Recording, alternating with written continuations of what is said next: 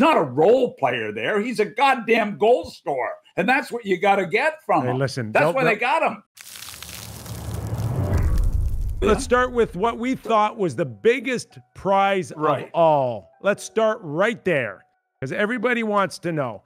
And I was following the Taylor Hall scenario last night late, and I mentioned Bjork in a second rounder, and the Buffalo Sabres fans went ballistic. I'm telling you, they were not happy at all. But Noah Foligno went for a first rounder. So let's start there.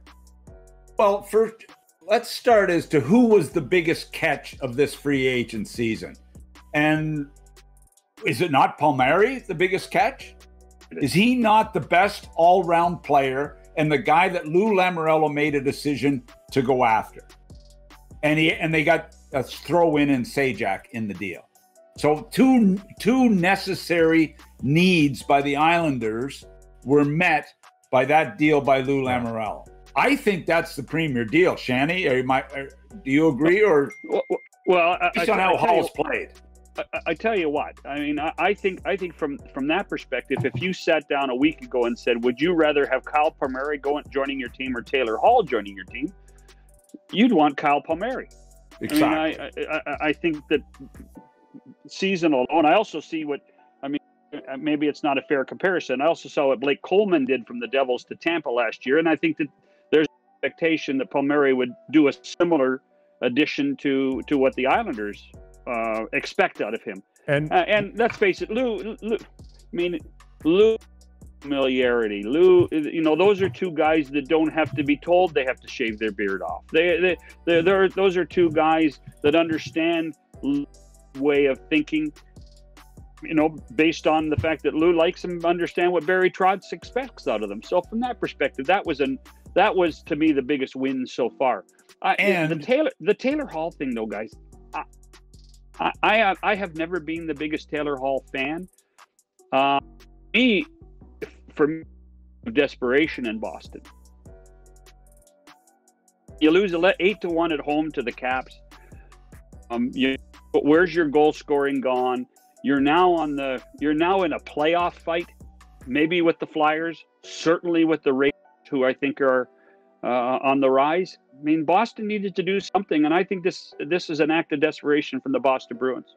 Well, the Bruins, to me, Hall, it's been miserable for Hall. I mean, it's been miserable for Hall after his first year in New Jersey. He wasn't very good after his first year where he was a star in the league.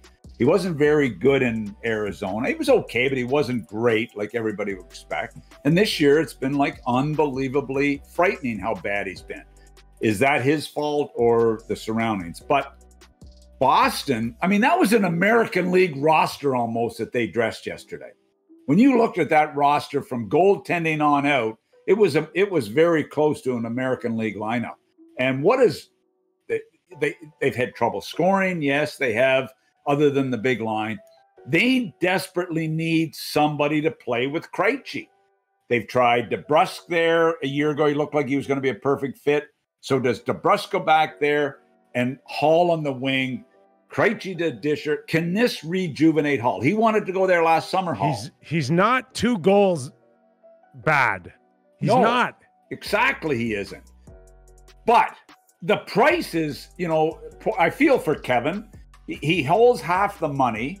He has to take Bjork's salary, basically, so that the Bruins have cap space to get a defenseman, which they need it, and also for Hall. And they get Lazar, who, what's Lazar? He's a fourth-line plugger. That's what he is. He's Wagner, he's a younger Wagner is what he is for me. Okay. Curtis Lazar has more goals than Taylor Hall does, boys. Yeah, but he's a fourth line plugger for me. He's a worker bee. There's no question about that. The story I got was there were no other teams pushing other than the interest of the Boston Bruins. And it's debatable if Edmonton Oilers just made a courtesy call or they really actually thought that there might be a place. But John, you know that organization well. It never got that close, did it? Never did. And whether that was the price that that Kevyn Adams was asking, or they didn't feel there was a fit. You know, the biggest issue in Edmonton right now, because they only have really one player on LTIR, and that's Oscar Klefbom. Their issue right now is if it's cash in, it's cash out. Yeah. And one of the reasons, let's face it, one of the reasons why Buffalo's getting rid of Hall, they don't want to pay him anymore. They don't want to pay, or at least they don't want to pay him the $2 million that's left on his contract, and they're still going to have to pay a little bit. Again, pay a little bit, yeah. Listen, it's Kevyn Adams making the best out of a bad situation is the way I see it. And the story that I heard was Boston was only prepared to give up a third rounder, and then they get shellacked by Washington, and he bumps it up to a second, and he says, take it or leave it, I'm going somewhere else. And we know there was a deal consummated. But so, you know, yeah, maybe there couldn't have been a whole lot of love towards Taylor Hall to take him on because of how he's played.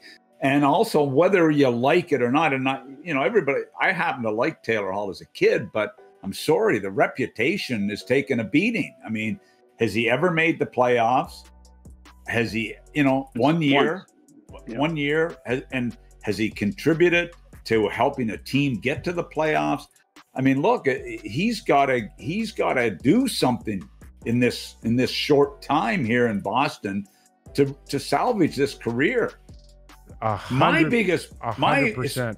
So there's no wonder there was no real love for him as far as a first. Who in their right mind would pay a first round pick for a guy that's having a year like that? No GM in their right mind with the value of I'm shocked even at the Savard. I shouldn't be at the Savard and Foligno first round picks. I'm sorry, but first round picks are going to be valuable in a flat cap era, boys. The saving grace out of all of this, and I look back at Taylor Hall's career, is for the first time he's surrounded by real winners. Yeah. Bergeron, Marchand, Krejci, McAvoy, right? These guys these guys know how to win.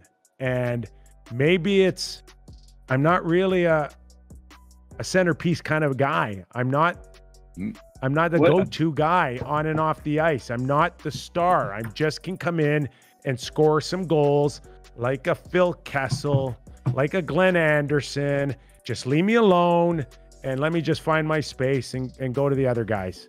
Nick, I hope you're right. But that didn't happen. I hope you're right. Yeah, but there was an expectation in Buffalo. There was a real expectation in Buffalo. Jack and Taylor, and they were going to reinvent the world. That's right. And there was no question about that. But I'll tell you what, Nick, if Taylor Hall can change his thinking,